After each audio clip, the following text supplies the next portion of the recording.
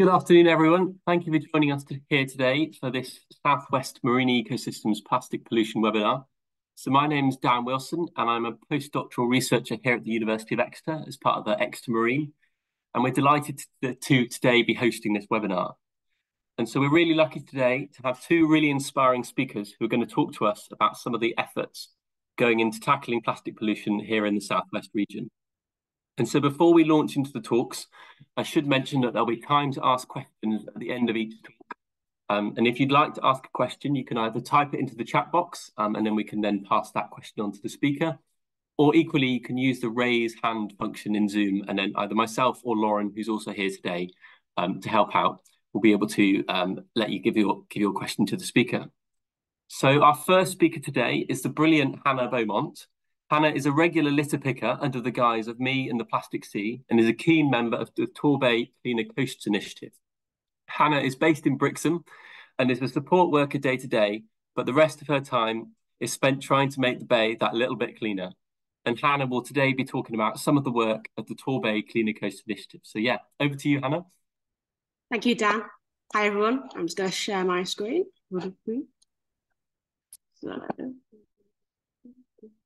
Can everybody see that? We all good? Yeah. Cool. Let's take it away. So this is my rubbish talk, like the pun. So a little bit about me. I'm Hannah. I'm 27, and as you can tell from my accent, I'm not from down here originally. I'm from Leeds in Yorkshire. I moved here in 2019 just to have a fresh start. Up north, I litter picked a little bit. My grandma and granddad, they always did it up the Yorkshire lanes and things, so I thought I'd give it a go.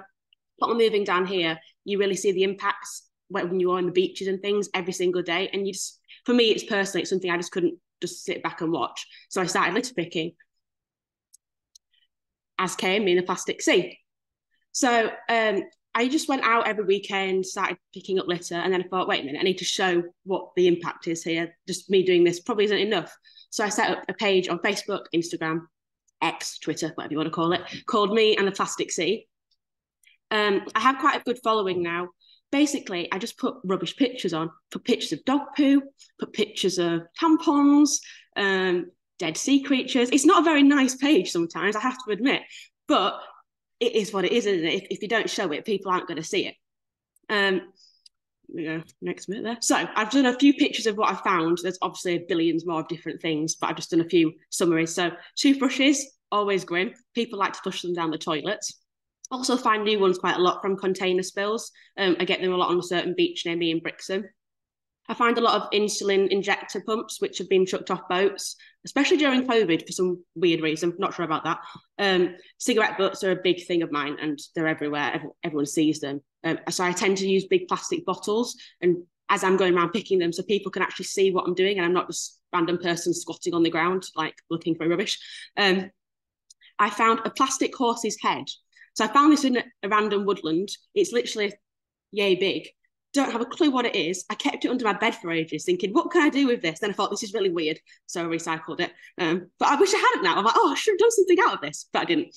What else did I find? I found a hospital patient band from like an inpatient, and very odd. That was on a beach, and that was a recent thing. I obviously didn't take a picture of that because of personal details.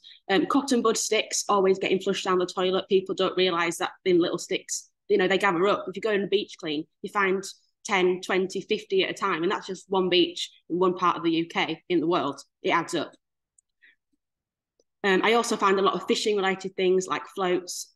Being in Brixham, I find a lot of netting and wiring, tampon applicators and pads, which is disgusting. Underwear, random bits of clothing that's obviously just being washed up from like summer days out and things like that. I find flasks and random picnic attire. Yeah, the things I find sometimes, it really just gets me. Like I found a doormat, which I've reused. It's now my doormat, because why not? I also, as you see on the left here, there's a little robin where I like to, in the summer especially, lay out everything that I find so people can actually visualize what it is instead of it just being in bags. But this little robin always usually comes along and says hello. Very, very tame and beautiful. So I've just done a few little bits of what I find just so you can see, the impact. This is a Kellogg's Frogman. So he's from the 1950s, and I Googled it, and it's from a US Navy Frogman, and you used to put bicarbonate of soda in the actual plastic, and it would like fizzle up and down the bottoms. I found that was sticking out of some mud in Churston Woods near where I live. And it was really good. I did like a whole newspaper thing on it. And then I thought, oh, I'm going to be famous. And then they disappeared and never really wanted me back. That was quite sad. I found a little toy Land Rover that was in St Mary's Beach in a rock pool. And that's from the early 70s. That was literally just sticking out. I saw blue and I thought, oh, plastic. Ended up digging half of the beach up. Very worthwhile, 100%. So I'm also vice chair of Torbay Cleaner Coasts Initiative. We set up in 2017. And our aims are to remove litter in the bay, in the beaches, the coasts, seagrass habitats, and the surrounding areas. We mainly prevent and reduce marine litter pollution and the impact it has on the marine organisms and habitats. And we do this by raising awareness, supporting and promoting engagement with local marine and coastal users to reduce the overall litter. We also promote environmentally friendly and sustainable practices through community information and education opportunities wherever possible, even if it's some things like recycling, because some people, the boxes get confusing. They're always changing what needs to be recycled and where. Some things like that are worthwhile. So we have a really small but determined and committed little steering group of around 5 of us, and we meet usually around monthly, sometimes a bit longer. We chat, discuss ideas, plan monthly beach cleans, litter picks, have a giggle, usually eat cheese and crackers. We're always looking for more members. So if anyone is local to Torbay or even further afield, like remotely, we're looking for people to help with social media, website, help filming, editing, anything like that, because we want to grow as a group. But sometimes because we're all work full time, it's really hard to commit to certain things. But at the moment, we just do monthly beach cleans. We do them around the bay. Sometimes they can be in Torquay and Hope's Nose, sometimes Brixham.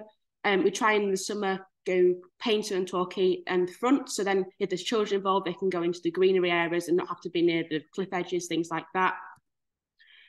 We have a really strong partnership with Keep Britain Tidy.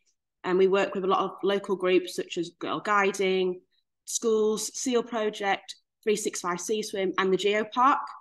We always encourage the local divers to come along wherever possible to our cleans. And they really help with obviously getting up the things on the seabed that we even can't see. And they always bring up a lot of fishing weights, especially near the breakwater, as you can see on the right there. We do a lot of cleans on the breakwater wherever possible. It is quite slippery on the rocks and things, so we have to do a lot of pre-planning. But when we do, even if there's only 2 or 3 people helping out, we can get 5, 6, 7 bags just from an hour, and you to barely move a little bit up the rocks. It's just all in the little crevices and things like that.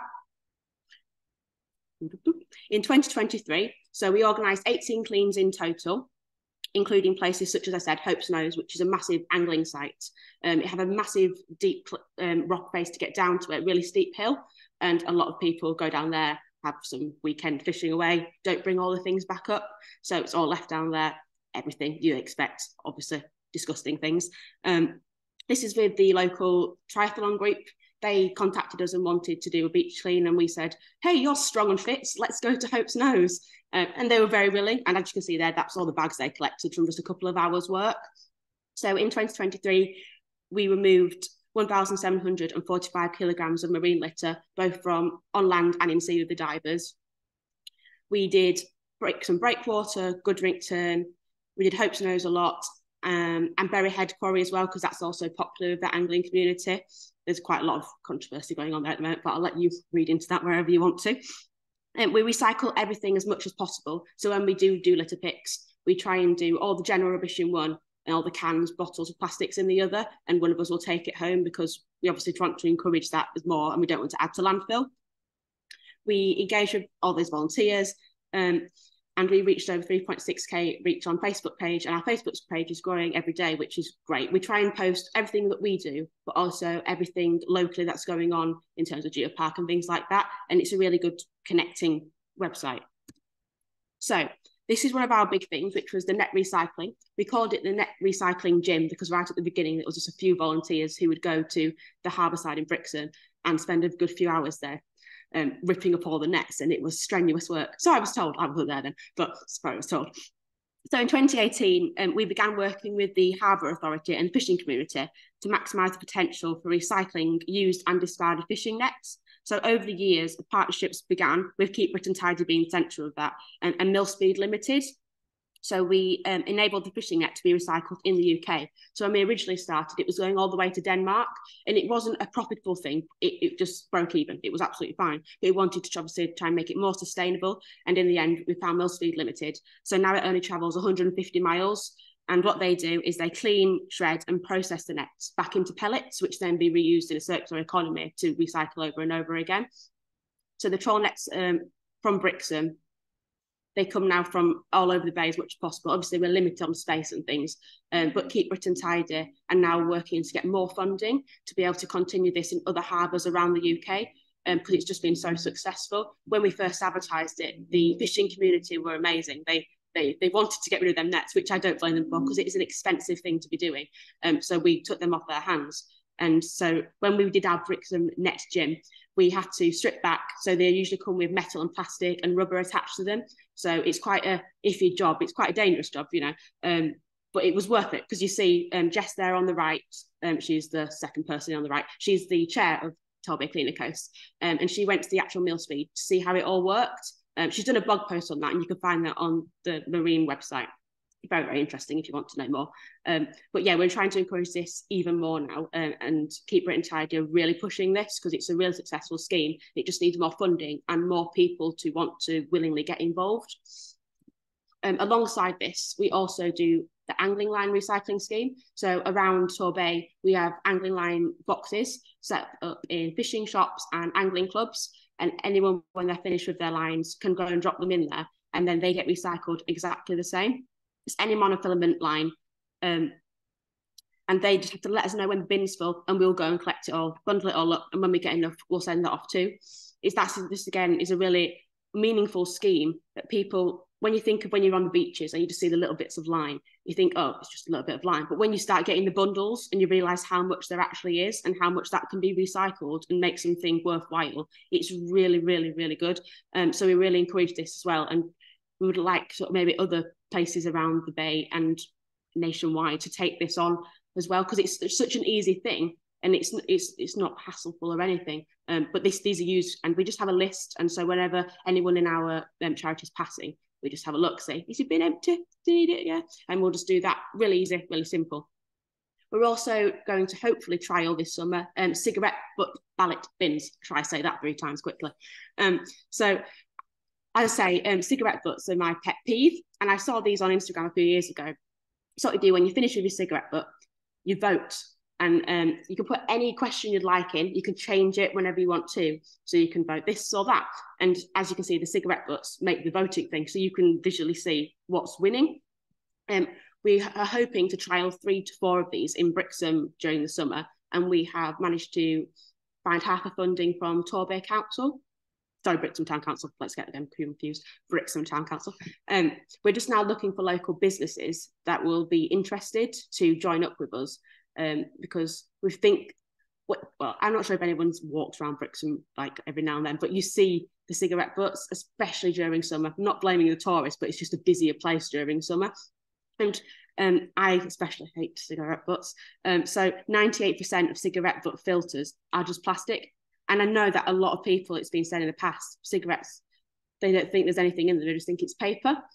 And there's serious toxins in there, like arsenic and things, but people just don't even realise, you know, they take up to 14 years to break down sometimes, but people just think it's paper. And it's not. Again, it annoys me. You can tell I'm getting passionate. So during lockdown, with COVID, with the charity that I work for, we built a garden just to get out there when we couldn't. And it was an old abandoned wasteland, and we managed to into a garden. But whilst doing that, we obviously built a lot of rubbish up, and we filled 5 skips. So there's some pictures here just to show how old plastic is, and it doesn't break down. So as clear, this is from 1984, Pack of Rebels. 1987, this is Back to the Future, which is way past me. 80s, yeah, 80s. 89. 87. This packet here is like brand new, really. It's not nothing at all. I didn't even know it was bar wall, so I'm expecting it was old, because I was 96 and I don't remember it. So let's presume it's old. This here, Tomb Raider Lucasade glass bottle, and then the one on the right is, I googled it, 1900s. That was from. It's a really nice glass bottle. I love glass bottles, but shouldn't be there, should it? This here is from a Matchbox aeroplane, which is 80s. And then the one on the right is a fish paste dish, ceramic, from the 1890s, which is now I use as a soap container thing because I can't get rid of it. It's too nice.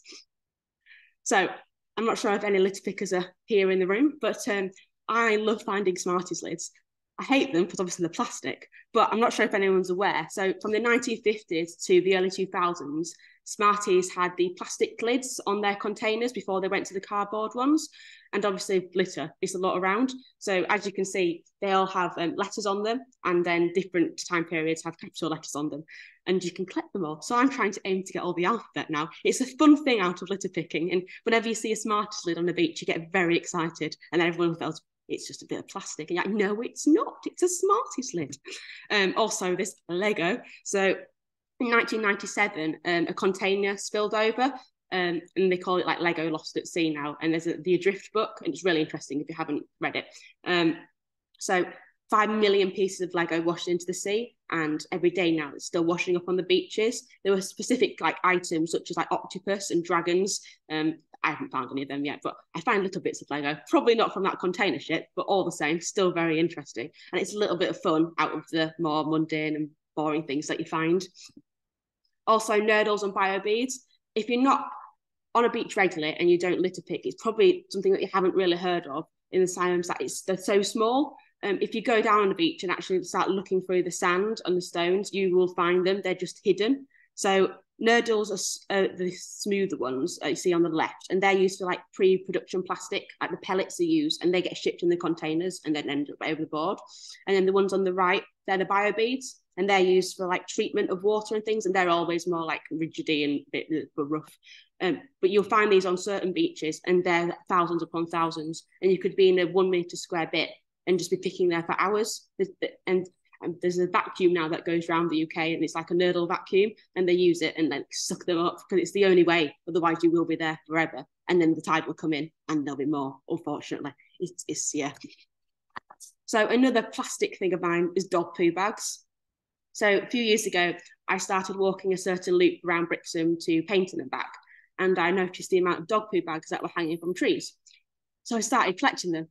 And now it became an obsession, and now I'm obsessed with dog food bags. It's disgusting. So once a month I go on this walk, and I count up the number of dog food bags I pick up, as well as other general rubbish. I pick up the dog food bags. So in the last 2 years, I've collected 1,274 dog food bags from a 3 to 4 mile loop. In 2022, it was 648, and in 23, it was 626. So it's only gone down barely, nothing. I'm doing it still now. It's just, I don't understand it. And it's something that people always ask me, why do people do it? I don't know. And then people always say, oh, they should just never even pick it up, just leave it. And then I go, no, that's not the point, because then the poo gets into the sea, and then there's all the toxins. I'll never know why. It annoys me.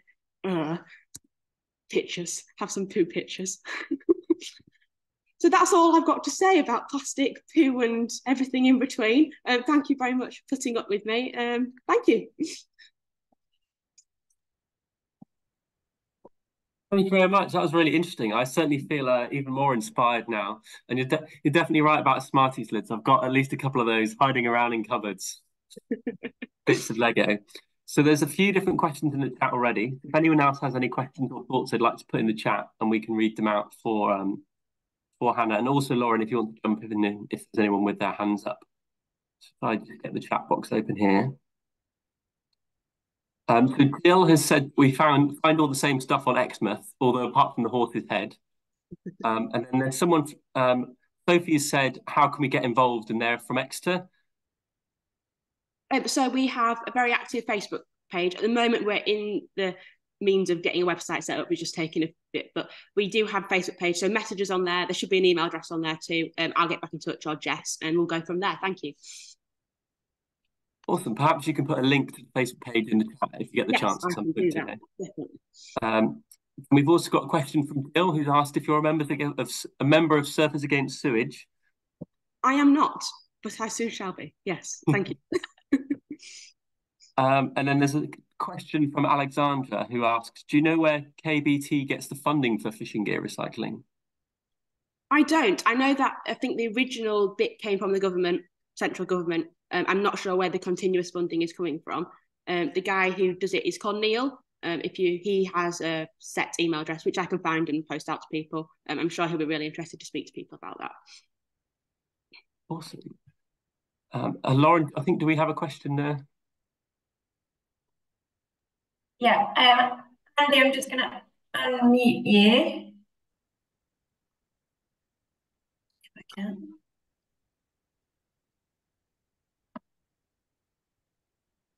Can I ask you a question, Andy? Oh, for me. Sorry, thank you. Great presentation. Thank you, Hannah. It's great to see you work the network. There's huge amounts of sort of waste plastic effectively being repurposed in whichever way it can be. And working with the fishing industry, always very important, you know, community, etc. Also, I really like when you do your own litter picking and you put out the rubbish, you know, and take photos of it out. It is so much more important doing that than just putting it in a bag. If we all carry on and do beach cleans, litter picks, and you pick and you bag and you bin, you don't know what's there. You know, we all do our own individual picks, and we just don't know what the problems really are. I've got a thing to say about the dog poo bags. You could take that a lot further. If you've got a specific route that you do, start mapping where you're finding them, how many you find where. You can then begin to look at specific dog walkers and where they're interacting with the dog poo bags. And maybe just find a source of where they are coming from. And the last thing I'm just going to ask is, do you record what you find on the regular sort of surveying protocols from the Marine Conservation Society and Break Free from Plastic? I do sometimes, yes. We do, as TCCI, Torbay Cleaner Coasts, we do everything we can do. Me, I'm probably a bit lack on that sometimes. Work gets in the way. But that is one of my things this year, is to try and contribute more to things like that, because I know how important it is. Brilliant. Yeah. I mean, for us, I mean, I've been out in the southwest a fair bit, but we strandliners are over in the southeast. But we only participate in surveys now because it's really trying to stop it all at source. But brilliant, well done. Thank you.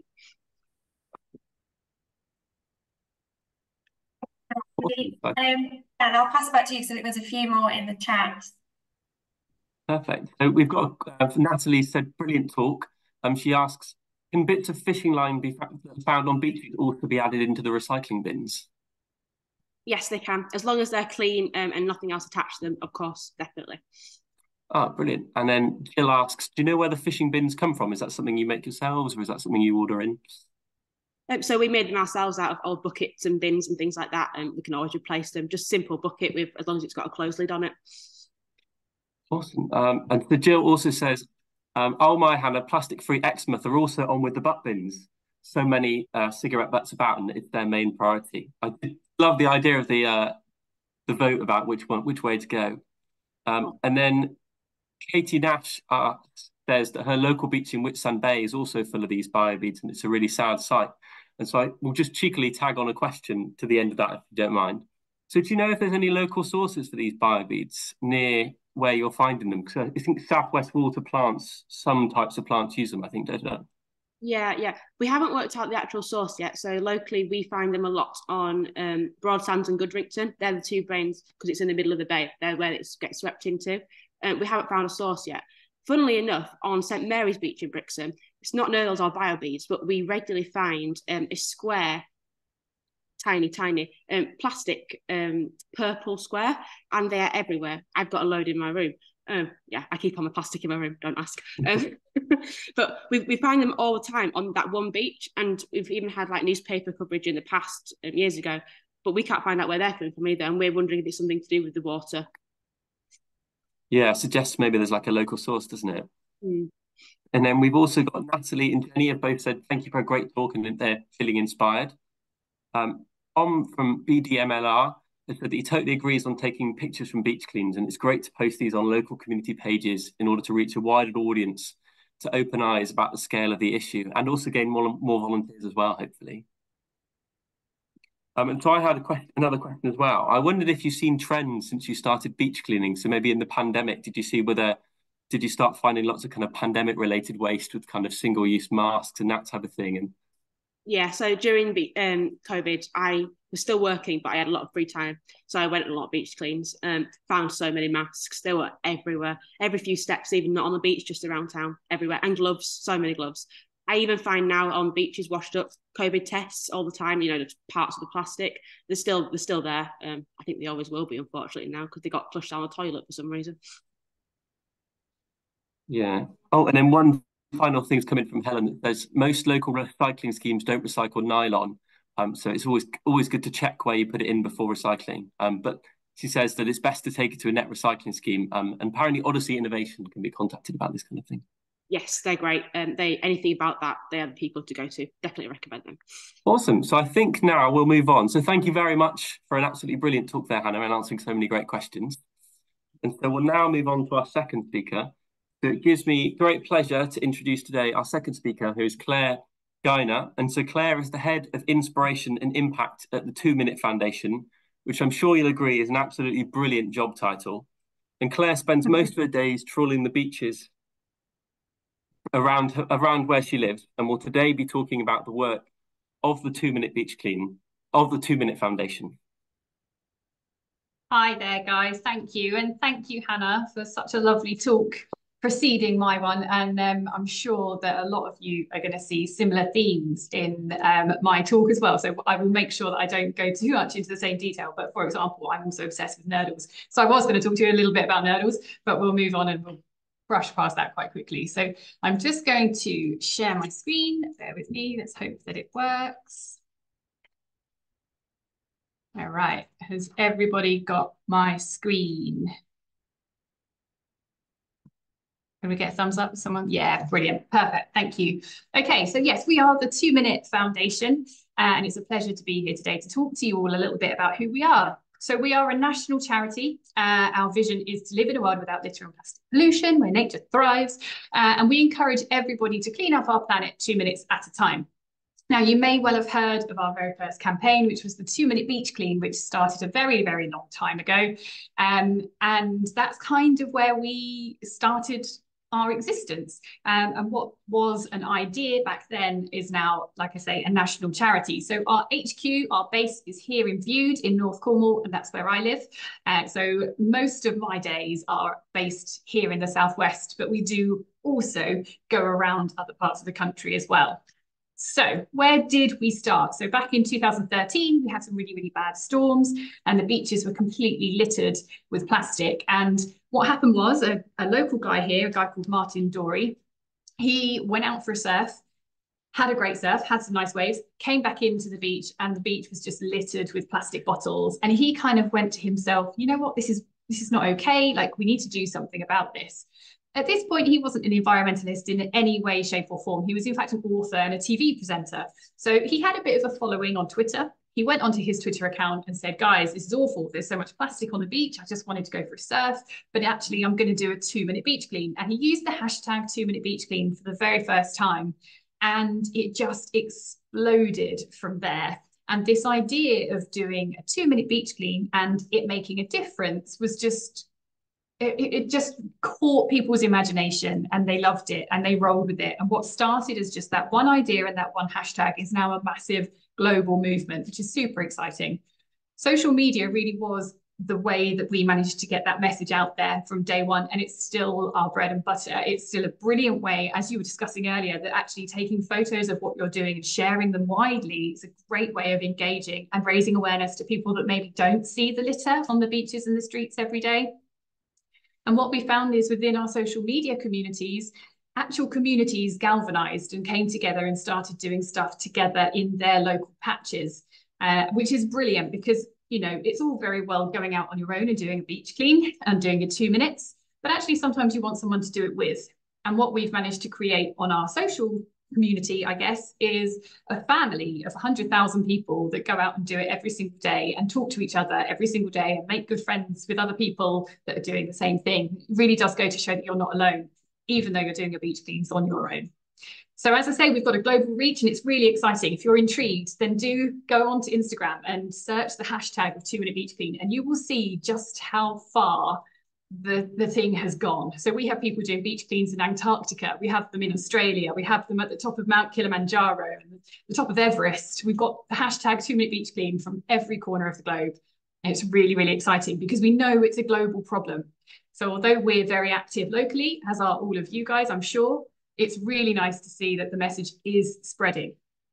So that's where we started 10 years ago, from that one little idea. We've now got the stations network. You've probably seen these, are little wooden A-frames that live on the beaches. There's 1,400 of them around the UK now. You can't really visit a beach or a green space without falling over one, which is brilliant because even though the litter pickers get stolen and broken and the bags get used and popped in a bin, they're still there as an educational thing, saying to someone when they get to the beach, have you done your beach clean? It's bringing that kind of normalization of beach cleaning and the fact that the beaches need cleaning into our natural kind of lifestyle. So not only are they at the beaches, we've also got the litter pick stations that are inland in the green spaces, the parks and the rivers and the lakes, because we know that 80% of the ocean-bound plastic starts its life on land. So if we can stop it at source inland, then it's better than trying to pick it up off the beaches. However, it's a harder win, which is why it's still beach cleaning is the #1 thing, because it's much more romantic to go for a nice stroll along the beach and pick up some litter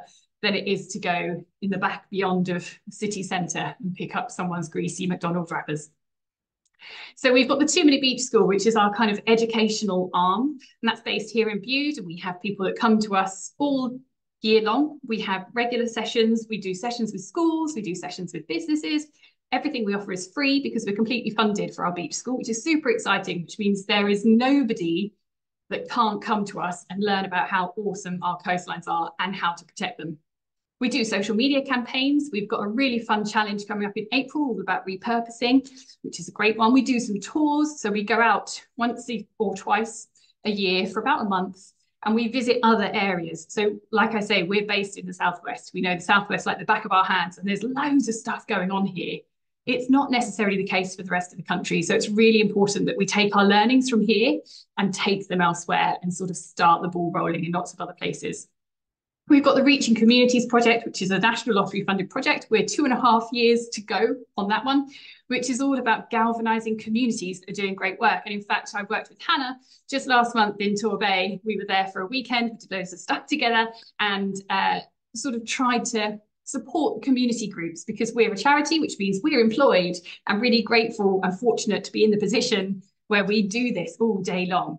But those community groups, those of you that are doing it voluntarily, sometimes you need a helping hand and someone to just get a bit of admin done or get a bit of press done or whatever it might be. And that's how we want to support those communities.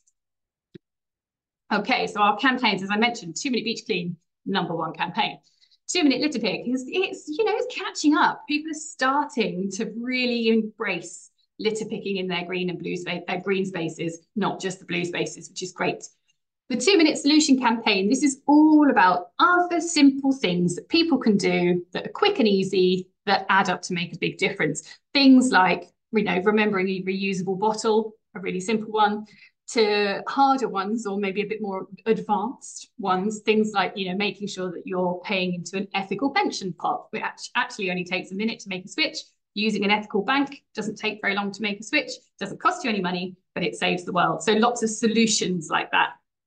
And 2 minutes of positivity. Now, this was born out of COVID and the lockdowns, and suddenly loads of our online community were getting in touch and saying, I can't get to my beach, I'm not allowed to walk, I'm not allowed to drive, I'm not allowed to be outside, I'm not allowed to, I can't even remember those restrictions. They were bonkers, hey, like I can't, it seems like such a bizarre time, but you were only allowed outside for a certain amount of time and a certain duration. Anyway, so people weren't able to go out and do their beach cleans and litter picks, and they were tearing their hair out. So we started this campaign, which was all around other ways that we can do planet positive things or feel the benefits of the planet.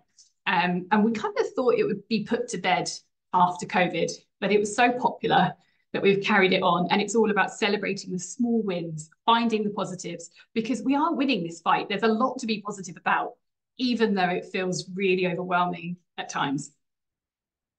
So that kind of led us into thinking, why are people really missing doing their beach cleans and litter picks during COVID? And we looked into some research around it, but basically, beach cleaning releases all 4 of your happy hormones in just 2 minutes. If you do a 2-minute beach clean, you have 4 happy hormone hits. There's not many activities out there that do that. So although you might think, oh, what do I like beach cleaning and litter picking? Like, what is it? Like, I always feel great afterwards. Like, that's a fact. There are 4 happy hormones, and all 4 get released when you do a 2-minute beach clean. So you get your endorphins from doing exercising.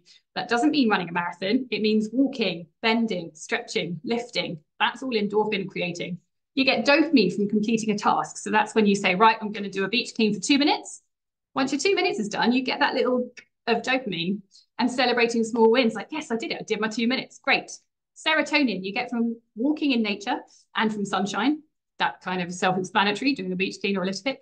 And you get your oxytocin from doing an altruistic or a selfless act. So that's something that benefits other people or other things. So by picking up a crisp packet, you're benefiting the planet. So you get that little hit straight away. And meditation, that's another one, which is an interesting thing. I could talk for years about this and I won't. But a lot of people, when they beach clean, they find it really meditative. And it's because you're focused on such a small thing. And anyway, once you get into that zone of zoning out the rest of the world that you're just litter picking, you get your oxytocin too. So just doing a 2-minute beach clean or litter pick every day gives you those 4 happy hormones. And it's really important that we have those happy moments in a day that is crazy and busy. So what are we picking up? Now, very briefly, because I know Hannah spoke really well about the things that we're finding, but I just wanted to talk to you about a common misconception. So those of us that do beach cleans and litter picks, I tend to get a lot of resistance if I ask somebody to do a litter pick or a beach clean. For example, okay, hang on, let me take that back. I'm going to paint a picture. So we do a lot of things with businesses. They might come to us for a day. We take them all out, take their staff out, do some learning, do some beach cleaning, la, la, la. When they get there, they're all like, oh, I don't want to do a beach clean. I don't want to pick up other people's mess. Like, they're just lazy, blah, blah, blah. You get a real attitude about picking up people's mess, because there's a real kind of, people think that, you know, if a family have come to the beach for the day and they've just left all their rubbish behind and they've walked away, then why should I go and pick that up? And of course that is true. However, what we're picking up is not picnic waste. Yes, of course it is to some degree. There's occasionally a family that have left behind their crisp packets, but actually what we're getting in vast majority is the ocean plastics. This is the stuff that has started its journey in the oceans, and the currents, the waves, the wind are blowing it onto the beaches. And that stuff has come from goodness knows where. Yes, it could have come from, I know, Joe Blogs, who's sat next to you, who just threw his crisp packet on the floor, but also it could have come from another country. It could have come from 20 years ago. I mean, who's to say that a little pink hairbrush that I've just picked up from the beach didn't come from my bin when I was 5 years old? There's no way of knowing where that stuff has come from. And that kind of makes it everybody's responsibility to deal with it, because it's nobody's responsibility. But I guarantee that in our lives, we have contributed to it. Because even if we put something in the bin when we were 5 or 6 or 10, or even a year ago, there's no guarantee that that didn't end up in the oceans. Yes, we like to think once something has gone into the bin, it goes to landfill and it gets dealt with and sorted and it's away. There is no such thing as away. There is many opportunities for that item to then end up back in the environment. So I think it's something to be very mindful of when you're talking to people about beach cleaning and litter picking that aren't familiar with it. The first thing to make them aware of is that actually what we're not doing is picking up after people's mess. Yes, we are sometimes, but that's not the majority of what we're picking up. And these are 3 lovely facts that I like to wheel out when anyone says anything about plastics or beach cleans or litter picks or recycling or whatever. These are 3 great things that I think everybody should just know. Anyone and everyone should know this, that plastic never breaks down. You hear all these stories about, oh, you know, this plastic bag is going to take 50 years to degrade. This plastic bottle is going to take 500 years to break down, blah, blah, blah. That's completely not true. Plastic cannot break down. What it does is it breaks up, does the opposite. It breaks up into smaller and smaller and smaller pieces. And as Hannah was explaining, they become microplastics. And then even past microplastics, they become nanoplastics. That's what's then atmospheric, that we're then breathing in, eating in, drinking in, etc. Plastic never breaks down. It was a marketing ploy from the 70s that some big oil company came up with, and people ran with it, and it's not true. Plastic never breaks down. It will never go away. It will always exist in some form. The next fact is that enough plastic already exists to never need to use a virgin material. As Hannah said, we've got nurdles, little nurdles. Here's my jar of nurdles. These are the raw plastic pellets that are used to create all plastic products. We don't need to use these raw plastic pellets ever again if we could recover everything that already exists that's not used anymore. And the third thing is that recycling is not the answer. Again, this is a common thing we get, like, oh yes, I've got a plastic bottle of Coke here, but it's okay because I can recycle it. Recycling is not an infinite solution. You can only recycle something at most 7 times before it's then useless. On average, it gets recycled 3 times before it's so useless it can't be used again. And the recycling system in the UK is not good. It is a broken system. It's an antiquated system that can't quite cope with what we're using. Recycling is a good step in the right direction, but it's not the answer, and it doesn't justify using plastic. Okay, I'm not going to talk about this anymore because Hannah really did, but I do love nurdles. I'm obsessed. If you want to know anything more about them, just let me know. These are our litter pick stations in case you haven't seen them. As I mentioned, we've got the ones on the left there. They are made from ocean plastics that we found on the beaches. So we went around here, collected half a ton of plastic and made 50 stations with them, which is really cool. And you can see all the different materials in there. And then you've got the ones on the right that are our classic stations that you see everywhere. So this is 2-minute solution. Here's just a few of them. As I mentioned, some of them are easier, some of them are a bit more challenging and demanding, but that gives you a rough idea of some of the solutions that we encourage everybody to take. I mean, we've got 52 that we kind of recycle, but there's a few. So as I mentioned, our beach school based here in Bude is super fun, and it's a brilliant way of getting people to fall in love with our coastlines. Now, if you think about anything in life that needs protecting, you only protect what you love. There's a reason that people donate to protect the polar bears or the pandas or the elephants. And there's a reason that nobody is giving their money to donate to protecting the dung beetle or, I don't know, some kind of hideous looking spider, for example. You protect what you love, and you learn to love something when you learn about it. So by getting people out on the beaches all day, every day, they're seeing the beaches, they're seeing the coastline, they're seeing the destruction, they're seeing the climate changing, they're seeing all of those things, and they're learning to protect it, and they're wanting to protect it, which is great. So what can you do? These are just a few things that everybody can do. You can find the positives. Now, as I said, it's a super overwhelming time to be in the environmental sphere. There is a lot of doom and gloom, but you are not alone, and we are winning this fight. So find those positives. Learn and explore. This is a really important one. If you do nothing else this week that supports the environment or supports anything, just spend 2 minutes Googling something. Anything that you might have heard today from Hannah or myself that you've been intrigued by or that you would like to know more about, go and look at it, go and learn it and expand our minds. And once we've learned something, pass it on to somebody else as well. Tell them about it. Maybe go and, you know, if nurdles, for example, has been a new word for you today, just spend 2 minutes after this meeting Googling a little bit more about nurdles and their production. And then at dinner tonight, tell your other half, tell your kids, tell your parents, whoever you're going to have dinner with. Doing a beach clean or litter pick, obviously, goes without saying, do one of those if you can, and embrace your green and blue spaces. They are so good to us, so we need to be good to them. And take on 1 2-minute solution. I've mentioned a few here today, but we've got hundreds over on our socials if you are intrigued.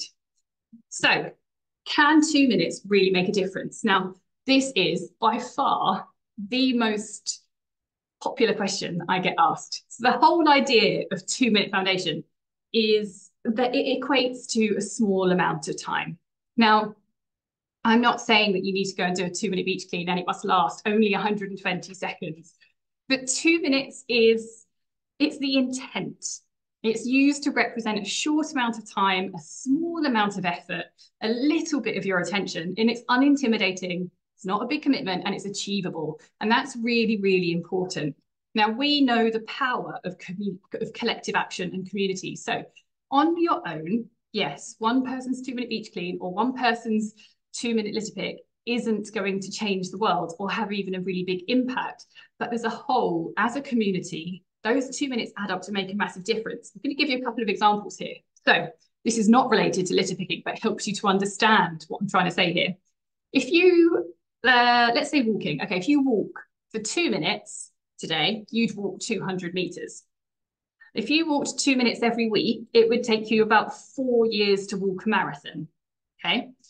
If you walk for 2 minutes every day, it would take just 3 weeks to walk a marathon. But if we, all of us in England, just England, if we all walked for 2 minutes, we would collectively have walked to the moon and back 14 times.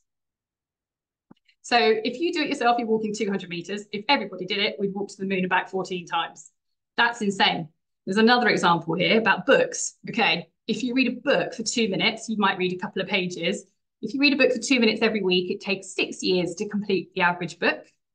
If you read for 2 minutes every day, you'd complete the same book in under a year. But if everybody in the world read for 2 minutes a day, it would only take 2 days to read every single book written ever.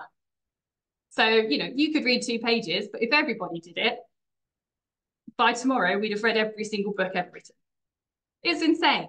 That is how powerful community is. And if we're all doing it, if you're contributing your 2 minutes to that, that is what you are impacting, which is really exciting. So we know, well, I mean, I think I mentioned to you that 80% of the plastic that we find on the beaches starts inland. So 2 minutes is enough to make a change. You get to choose what you're doing with your litter. You get to choose what you're buying. You get to choose what you're using, what you're consuming. And that's going to stop what we're finding at the beaches. So that's it from me. Thank you very much. I've got my email address, name, etc., phone number on there. So do get in touch with me for anything else that you want. We love to hear from you. And if there's one takeaway from this, I just want you to really understand how important all of your individual actions are. And thank you for being a part of the wonderful environmental community that we're all a part of. So I'm going to stop sharing and pass over to Dan. Thank you so much for that brilliant talk. I certainly feel inspired, and I have to admit, I'm definitely going to steal the analogy about the book, about the world's book. So it's an absolutely brilliant analogy. I did have one question. Have you ever tried to work out what that accounts to in terms of like the number of 2 minute hashtags, and how many, like, goodness knows how many hours have come out of all the kind of 2 minute hashtags? Yeah. So last year alone, we had 200,000 hashtags on Instagram. So, I mean, I guess that's 400,000 minutes if everyone only does 2 minutes. But it's quite I hate the word nebulous, but it is quite a nebulous figure because obviously I do a beach clean every day, but I can't remember the last time I actually posted about it on Instagram because we don't, do we? I think that's the problem with sort of everyday litter pickers. Maybe we don't advertise it as much as we should be, but yeah, there's a lot of people out there doing their 2 minutes, which is really, really cool. Brilliant. And so we've got a couple of questions in the chat. So if anyone else has any questions that they'd like to raise their hand, and Lauren can let you answer the question. But we've got a couple in the chat here. So Alexandra mentioned about the waste coming from the land-based source, which I think leans into kind of what you were saying about the kind of collective responsibility in terms of everyone. Even if that kind of bit of plastic hasn't been you at that time, at some point in the past, kind of that collective responsibility. Alicia said, thank you for a very interesting talk. She says that she didn't get very well when you said that recycling is not always the answer. If we don't recycle, what do we do with all the plastic that's on the planet? Oh my God, $1 million question. So basically we need to be using less plastic. That is the answer. Recycling is a good and okay alternative for the plastics that we do need to use. But what we need to be thinking of is not throwing something away in the first place. So if you have used I don't even know, if you need a drink, try not to buy one in a plastic bottle, try and buy a can, because can or tin recycling is infinitely recyclable. Glass recycling is infinitely recyclable. Plastic recycling, as I say, can only be done a maximum of 7 times, because what happens is every time something gets recycled, the polymers get broken down. And it's like anything, it gets worn out over time and ends up being so almost not being held together anymore. And you'll have seen in Sainsbury's or Morrison's or Tesco's, anytime you get sort of the black plastic trays, which often meat comes in, for example, black plastic is the lowest grade of plastic. So that is on its last legs. When it's black plastic, it can no longer be used for any other purpose. So that sort of shows you the sort of the life cycle of the recycling system. But yes, it's hard to say what to do with all the plastic on the planet. What we can be doing is reusing it. So for example, if I get my little nerve jar here, got this pink lid, this is plastic. If I put that into the recycling, it will get used 3 or 4 times before it then ends up in the bin. But if this could get re-shredded, so it would go to a plant, get shredded back down into essentially new nurdles that could then get reused, remolded and put into a new product, then that product could last for another 50 years. So we need to be finding ways to recover old plastic and turn it into new stuff that will last for a long time. We need to be relying less on single-use items that just get thrown into the recycling. Hope that helps. That wasn't a great answer. No, I think that's a good answer, definitely. I think Lauren, do we have a question with a hand up? I've got another question from Andy, so I'll just unmute you again, Andy.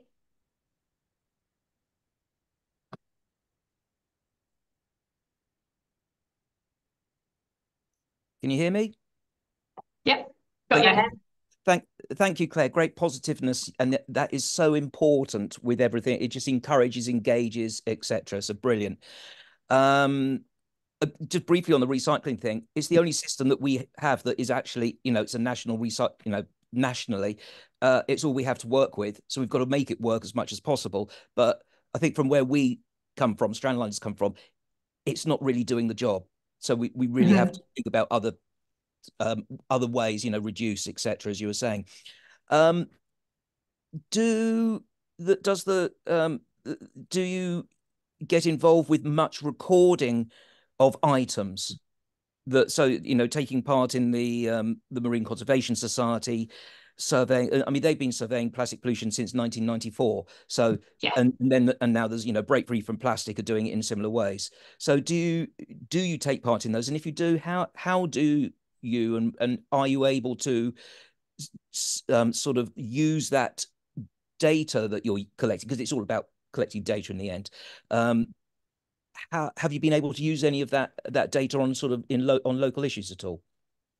Yeah, actually, we have. Yeah, it's a really good point. And you're right to say that data is vital. Data is vital toward making change. And if organisations like MCS have the full picture, they can make really informed recommendations to governments and to lobbying stuff. So yes, data is vital.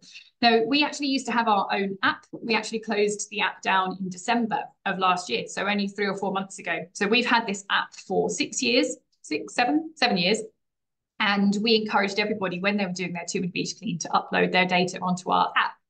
So what happened was, at the time when we started our data collection app, we were one of the only people doing it. However, the space has changed a lot in the last 6 years, and we started to find that actually there was like 7 or 8 different charities all collecting data, which doesn't make sense. So we gave all of our data to MCS, so that there's sort of one source, because it doesn't make sense for people to have to be uploading it multiple times. And we are all working together. We work really closely with MCS and with loads of other charities because we're all working for the same purpose. So we don't ask people to log their data daily, but we do massively encourage people to do the KBT spring beach cleans. We do the MCS beach cleans in September. We run them ourselves here in Bude for anyone that wants to come along and do them with us as well. But we absolutely shout about those that are data collecting and encourage everybody to do it. But what we don't want to be doing is splitting people's efforts, because that just doesn't make any sense. But yeah, we completely agree that data is the way forward. It's going to be the way that we can make actual change. Can I just say that's brilliant, excellent. And I mean, the thing about all collecting the same data is standardized methodology, so you can compare, you can etc. So brilliant, absolutely well done. Just out of interest, with does the Keep Britain Tidy, do they collect data of anything else more than just weight and bags? So they do on their, Hannah might be able to actually answer this better than me because her group is actually a KBT group, but their monthly beach cleans, they just do weight and bags, but they do the Great British Spring Clean, which is more than weight and bags. I believe it's items. But Hannah, I might have to call Hannah into, or somebody else. I can put a link in here about what they do, but they do one yearly one, which is proper data. And again, they work with MCS so that we're all using the same methodology and the same categories, because that's the most important part. But categories, of course, are always changing because, 10 years ago when we were doing this, there wasn't a category for face masks. And as Hannah said, we find face masks all the time now. So there's new categories always being added.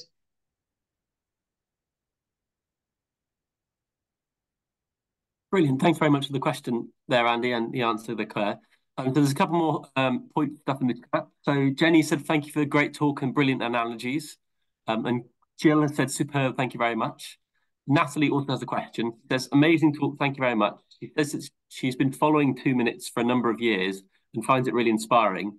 Do you have any book recommendations, as they really loved Martin's first book? Oh, cool. Yeah, Martin's books are great, aren't they? So he's got a series of them now, but he's also got a series of kids ones. So if you've got kids in your life, there's Kids Fight Plastic, Kids Fight Climate Change, Kids Fight Extinction, and I believe the next one is Kids Fight Deforestation. Don't quote me on that. That's coming soon. But yeah, so he's got a range of kids books and the range of the adult books. So there's the No More Rubbish Excuses and a few others. Other books, there's just so many now. The market is really, really good, I think. I would always recommend Martin's though, of course.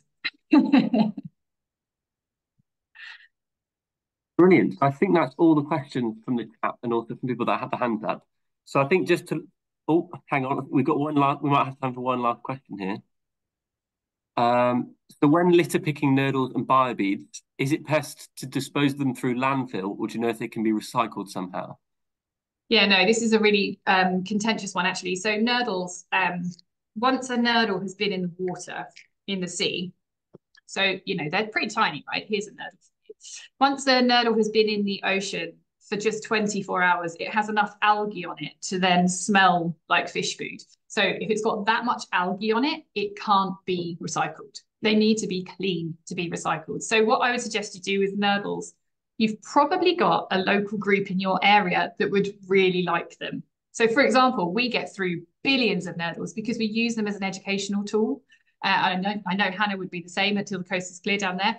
Until the coast is clear down there, also use them. Loads of organisations want your nurdles. So reach out to your local community group and see if it would be helpful for them.